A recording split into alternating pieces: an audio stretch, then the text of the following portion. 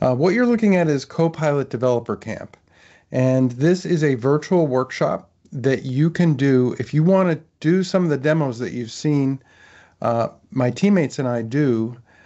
You can actually do this yourself using this virtual workshop and learn all about declarative agents and custom engine agents, building them with code. So if you like, if you're not intimidated by editing like a JSON file, right? Some of them are that simple that all you have to do is edit a JSON file. If you like collaborating with your team and allowing more than one person to edit the solution at the same time, if you like the idea of GitHub and being able to use your existing software development lifecycle, this is the solution for you. This is where you would want to go to build Copilot agents. So that's what this is all about. I'll just sort of introduce you to the site. Up at the top, we've got a promo for our November 7th event, and I'll just sort of drop that into the chat as well, because this is great collaborative, totally. Please register for this and join us on November 7th. We're going to go a lot deeper, and it'll be kind of fun because we've got some interviews with some of our executives. Rob Howard will be there. Donna Sarkar will be there. We'll have Jeremy Thake, as well as a lot of the usual suspects from my team, from the advocacy team. So I encourage you to check that out. It's a 90-minute free virtual experience. But then this announcement will go away probably on November 8th, right? After that, there's a little preview here a review of Wave 2 of Copilot. So if you're not sure what is an agent anyway, and what are they talking about, and I thought I understood this, and they just changed the names of things, this is a great intro. This is where Satya Nadella and Jared Spataro introduced Wave 2. A lot of this was end-user content, but they introduced the idea of agents. And then we go deeper in these videos. So there's a video on kind of how to start and even decide what type of agent do you want. And then deeper dives on custom engine agents, declarative agents, and API plugins for declarative agents. And then comes the cool part, is the hands-on labs. So what I'm going to review today for you is this extend path, where you're taking the AI that's inside of Microsoft 365 and building agents using that AI. So you don't have to, you've already paid a license. You don't have to do that again. You don't have to buy another AI license. You can, but you don't have to, right? You can build a more tailored experience using declarative agents, and that's what I'll walk you through today. Next week, we're going to have Aicha Bash come on the same call and talk about custom engine agents where you build your own. So I'm not going to go into that today. Here's the metaphor I use. Suppose you walk into a building and there's somebody at the front desk. And if you say, like, I've got an appointment, where should I go? They'll tell you. But if you say, I have a question about our HR benefits. Could you tell me the paternity leave policy in Australia? Right? They're going to say, what are you talking about? Or you have to word your question exactly right, because even if Copilot has access to all that information, it's got a huge universe of possible content to look at to answer your question. So people are familiar with this idea of talking to an expert, somebody who focuses just on HR benefits in this example. That's what your declarative agent's doing. Or any of these agents. It's providing a tailored experience specific to a certain domain within your organization.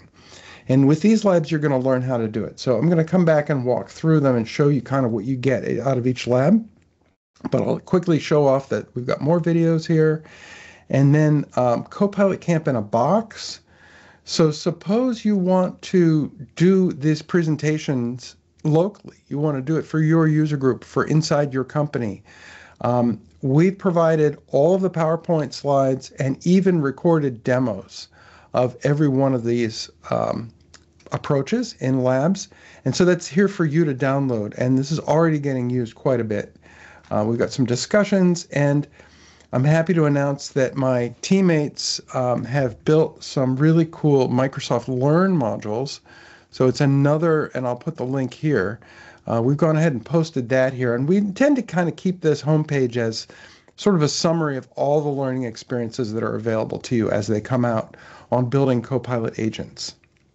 And I'll point out one other thing about this before we go into the labs is that this is actually hosted in the same GitHub repo. So if you click up here, you'll actually land in the GitHub repo where you can submit issues, pull requests, join the discussions, and of course, all of the solution files are here. So what I'm about to walk you through is all these solutions. Every one of them has a the completed lab is right here in case you need it. So let's go back and look at the actual lab list. And what I'd like to do is just quickly talk about each one. So Lab E0 is where you set up your environment, and we'll walk you through. We're using Visual Studio Code with Node.js, so it's cool because it runs on PC, Mac. It probably runs on Linux. I haven't had a chance to test it, but it's tools that work everywhere and that are all free. And then you'll build your first declarative agent. And so if I go into that lab, you'll see that you can kind of follow along as you go, right? And you can also see all the steps right here at the top. And as you go through the labs, so here we're building the Trade Genie, right? And you're going to learn, we've been pretty liberal about putting in more instructional content. You can skip over some of this if you don't want to, but we really wanted to make a full learning experience. So you're going to get these special notes, detailed, and Robbie Williams wrote this, and she did a fabulous job of providing more details.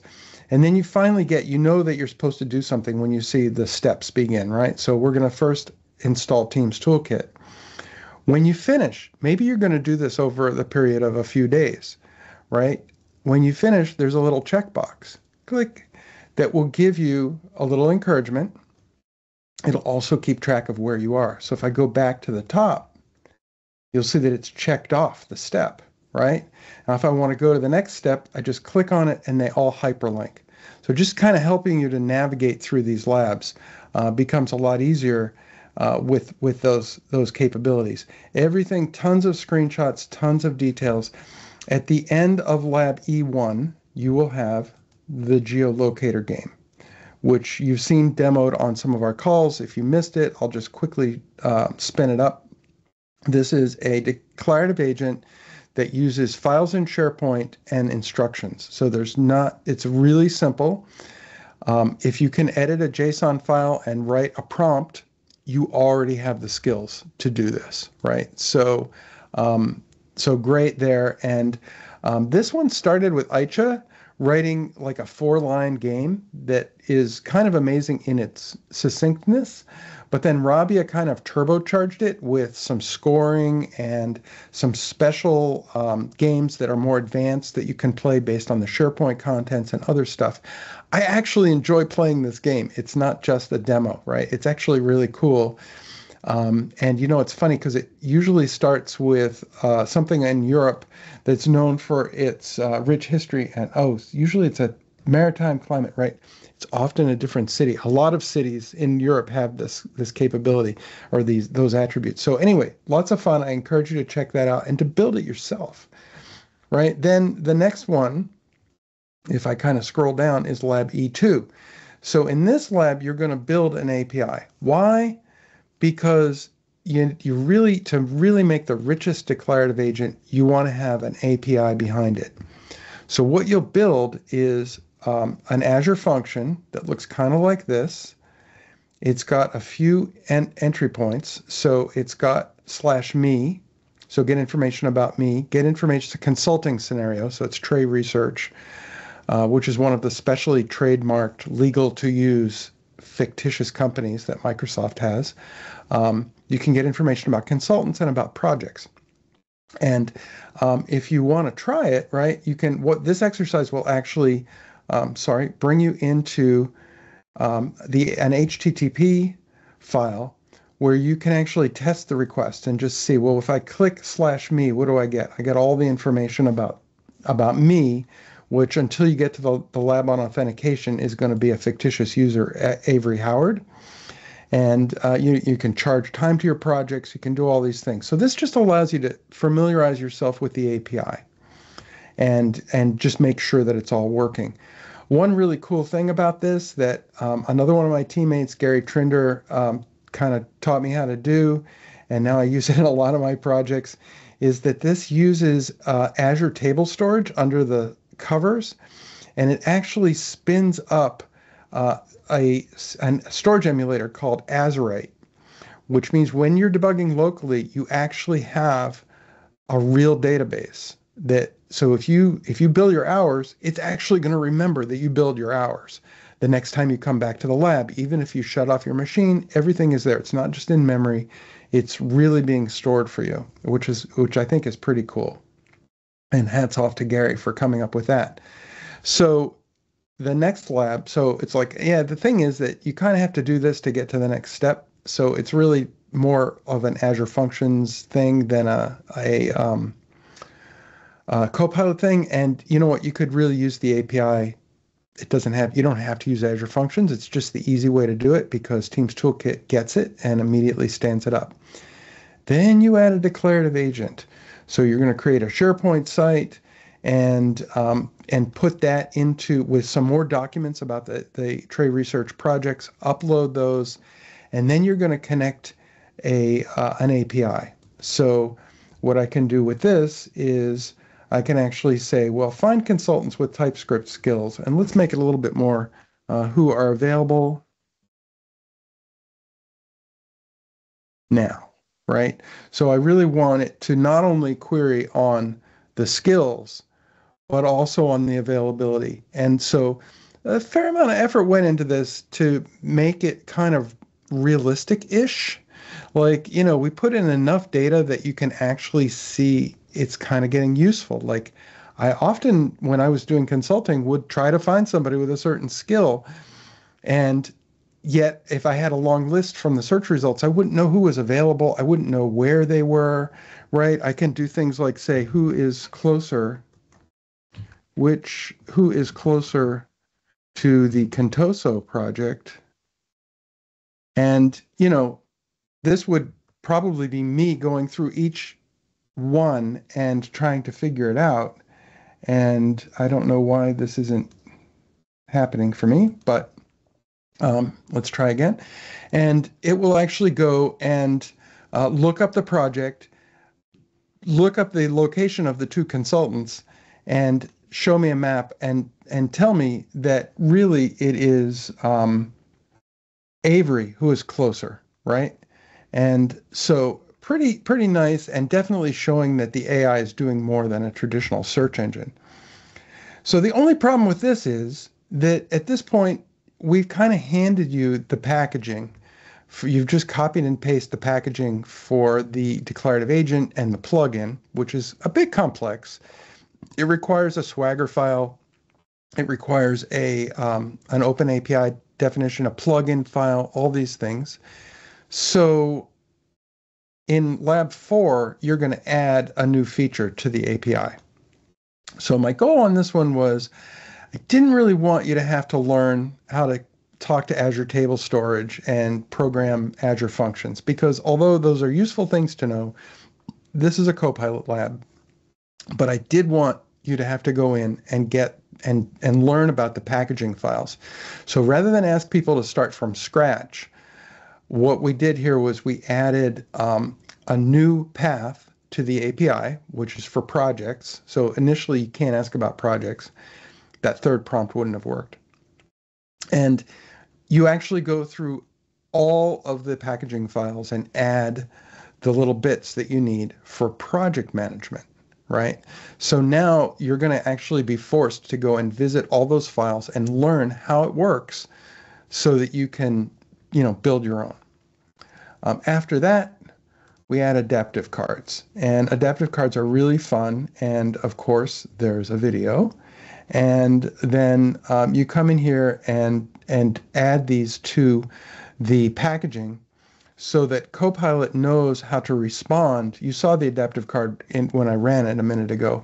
That's not initially there, or you get this kind of ugly default card that doesn't have very much information. You'll learn how to actually use the adaptive cards designer and build them so that they look like what you want them to look like. Every request, which they call operations or functions inside of Copilot, right, which is basically every type of API request, you can put different adaptive cards. So somebody asks a question, they get one about a consultant, they get a consultant adaptive card. They bill their hours, they get an hours billed adaptive card that confirms what happened, right? So you get to find all that out. And then finally, the big one, in a way, is to add Entra ID authentication. And the reality is, any API that you would use is almost certainly going to be authenticated, right? I mean, we're all, unless you're building something for public use, maybe you've got an API for the transit system in your city. That might be public. But most APIs have some kind of authentication in them. And so that's what you're going to learn in this lab. You're going to learn to set up, and this one I'm kind of overhauling right now, so it works, but there's an easier way. And so Teams Toolkit has improved their tooling, and I think we can get this down to an F5 experience where you just click F5 and it all works.